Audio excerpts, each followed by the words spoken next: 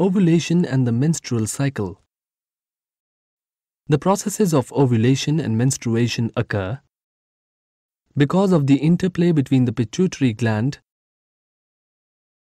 the ovaries, and the uterus.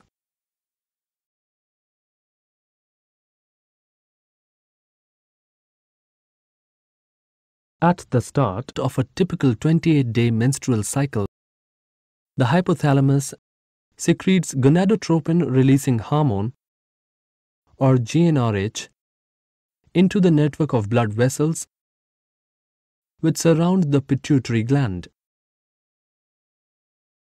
This stimulates the cells of the pituitary gland to secrete follicle-stimulating hormone, or FSH, which travels through the bloodstream to reach the ovaries,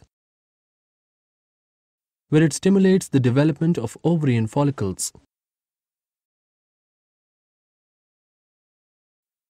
Each of the developing follicles consists of an immature egg, a number of cells which secrete estrogen, and fluid.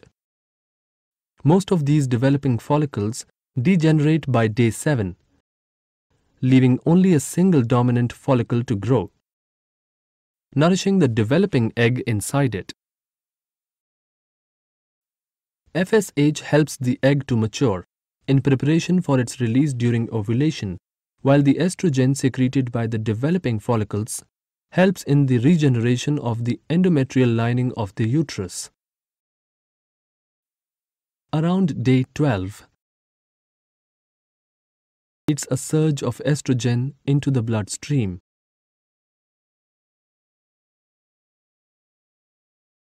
Which reach the hypothalamus, resulting in the increased secretion of GnRH and stimulating the production of luteinizing hormone, or LH, by the pituitary gland.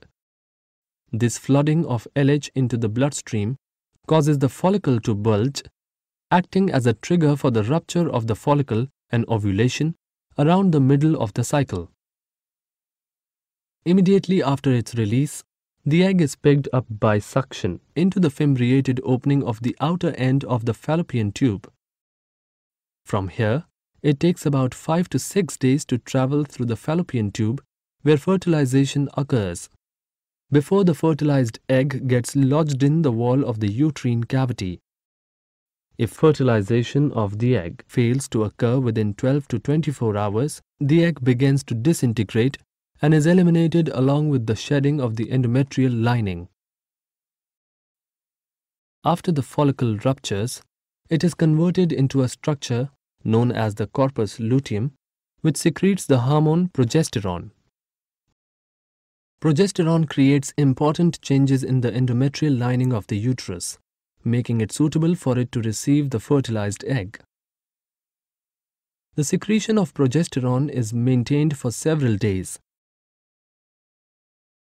But if the fertilization does not occur in this period, the corpus luteum withers, resulting in a fall in the levels of progesterone and estrogen and a shredding of the uterine lining, starting the menstrual cycle all over again.